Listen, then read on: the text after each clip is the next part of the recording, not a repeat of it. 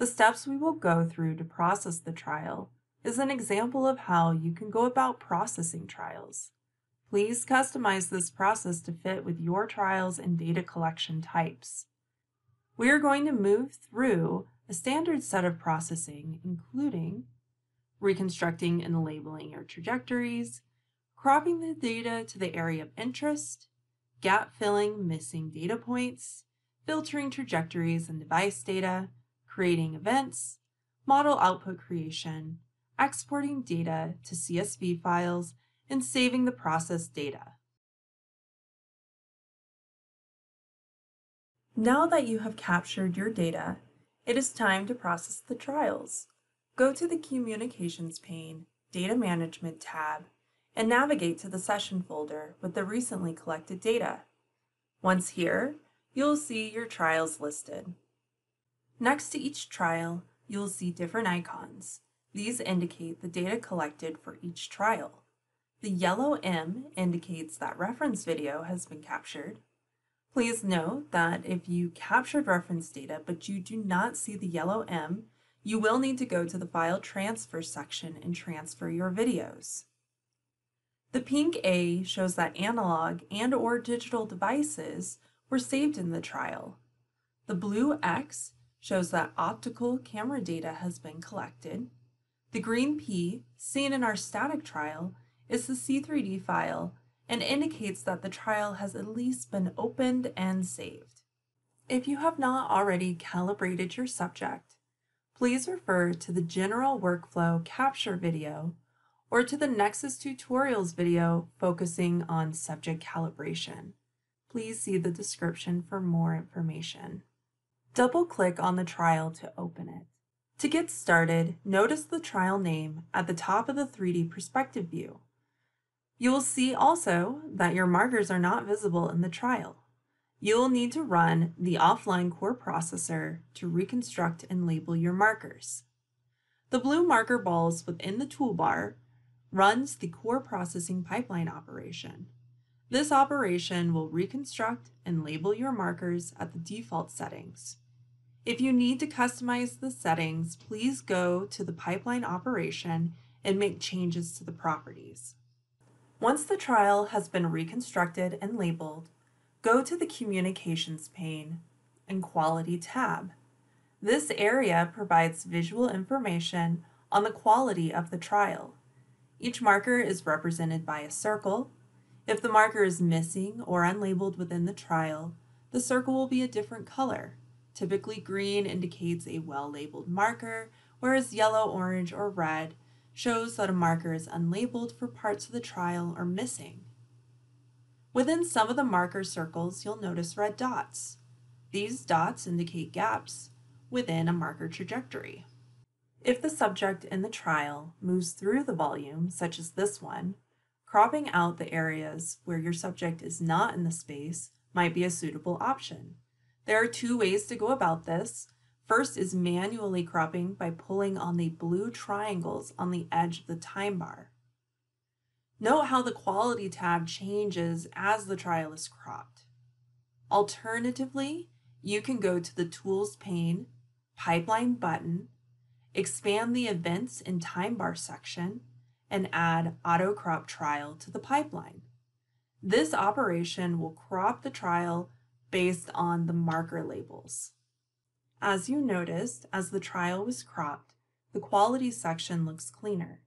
Next, let us work on filling any remaining gaps within the trial. Similar to cropping the trial, there are two methods to go about gap filling. First, within the Tools pane, Label and Edit section, you can manually fill gaps. Otherwise, navigate to the Pipeline button and expand the Fill Gaps and Filter Data section. Nexus provides a variety of ways to help with gap filling. If you are utilizing the plug-in gate marker set, like we are here, you can look at running the Auto Gap Fill button within the time bar. This button runs the Auto Intelligent Gap Fill pipeline. This is a great pipeline to use to help you get started with building your own gap filling pipeline. Now that all of our gaps are filled, Let us move on into filtering our data. Nexus provides various filtering options for both trajectories as well as the devices. It is up to you to decide how you want to use them and how. Alternatively, you can create your own filters with the Vicon offline SDK and integrate them with the Run MATLAB or Run Python pipeline operations.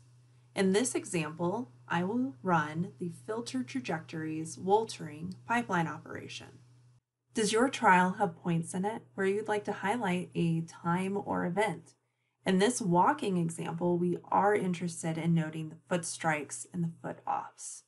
For non-gait movements, such as baseball, you might be interested in putting events in place for distinct aspects of the pitcher's throw. Nexus offers a couple ways to create events. The detect events from force plate pipeline operation will look at the labeled marker data and the force plate force vectors to place foot strikes and foot offs when an individual steps on and off of the force plate. If you are not doing a gait type movement or did not have access to force plates, you can manually create events by going into the event identification mode. If the events created either manually or by the pipeline operation represent a cyclic type movement, such as gait, running, or biking, you can then use autocorrelate events pipeline. By default, it is configured for events from leg motions, but you can customize the pipeline to look at different markers. This pipeline will create the event type seen within the time bar. In this example, we are looking at foot strikes and foot offs, one created from the force plate, one created manually. Autocorrelate events will populate the rest of the events appropriately for us throughout the trial. With events created, you might be interested in further processing to generate kinematics, kinetics, or other data. Some modeling strategies require the user to run through scripts or pipelines within the calibration trial. Please make sure this has been completed, if required, before proceeding in this video.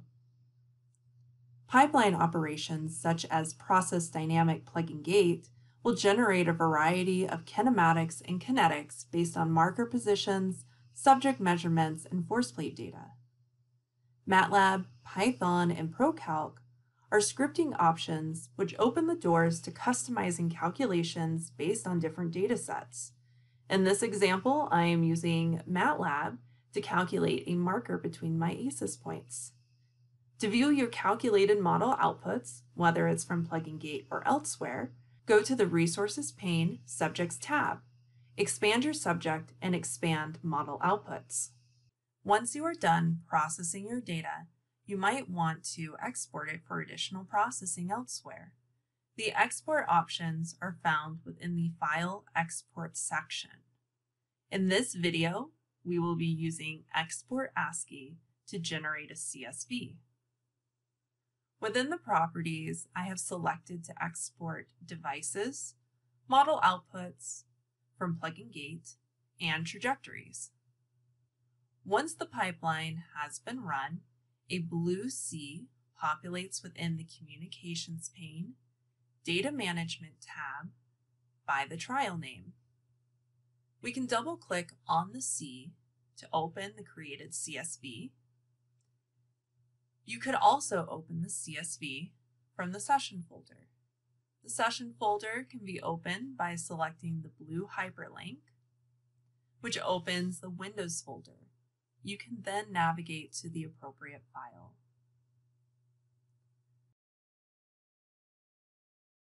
Finally, make sure you have saved your trial.